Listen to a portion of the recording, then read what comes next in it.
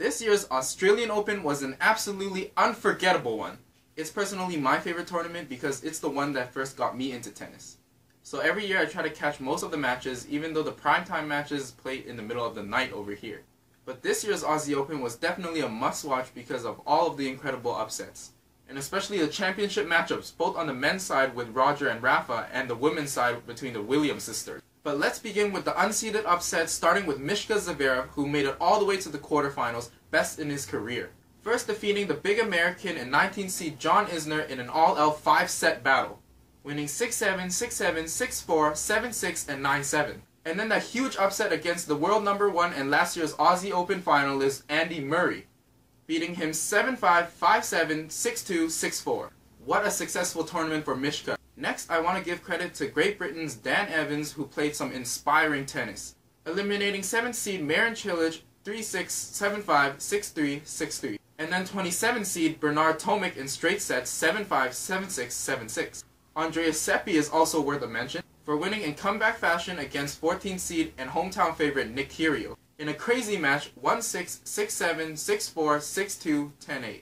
And then in the round of 16 where he managed to force Stan Wawrinka into 3 tiebreakers. And finally we have Mr. Wildcard Surprise Denis Istomin. He knocked out world #2 and defending Aussie Open champion Novak Djokovic in an unbelievable match, winning 7-6, 5-7, 2-6, 7-6, 6-4. For the full story of the match, you can check out my video in the suggested.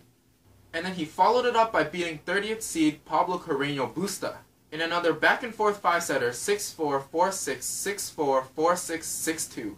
And unfortunately, he ran out of gas and then sustained an injury against Grigor Dimitrov in the 4th round.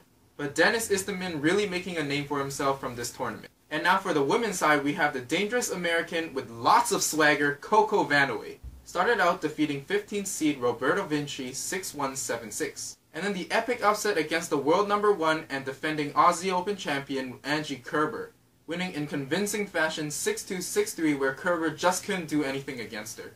And then she did the same to another champion, the 7th seed Garbine Muguruza 6-4, 6-love. But then her run ended in the semis, falling to another champion, Venus Williams, in 3 sets. But boy, Coco Vandeweghe is going to be a huge threat in future tournaments. Then I thought the Romanian Sorana Cristea is worth mentioning for making the 4th round, and beating 10th seeded Carla Suarez Navarro in the process 7-6, 6-3.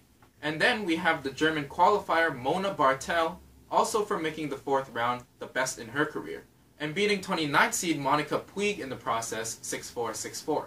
And then we have the former UCLA Bruin Jennifer Brady, who too made the round of 16, by getting past the 14th seed Elena Vesmina 7-6, 6-2 in the 3rd round. And finally, the amazing story of Mariana Lucic-Baroni, who fought so hard through her personal life to make it back into tennis, training hard to play at a high level again and into the semis at this Australian Open. Her only other semis came in 1999 at Wimbledon. She had an incredible upset in the 2nd round on #3 Aga Radwanska 6-3, 6-2. Fought past #5 seed Karolina Pliskova 6-4, 3-6, 6-4, and ended the tournament reaching her highest ranking of 29. So incredibly proud and happy for Mariana. So that set up the classic matchup between Serena and Venus Williams. That was their 9th meeting in a Grand Slam finals, and first since 2009 in Wimbledon, and their first since 2003 in front of the Australian Open crowd.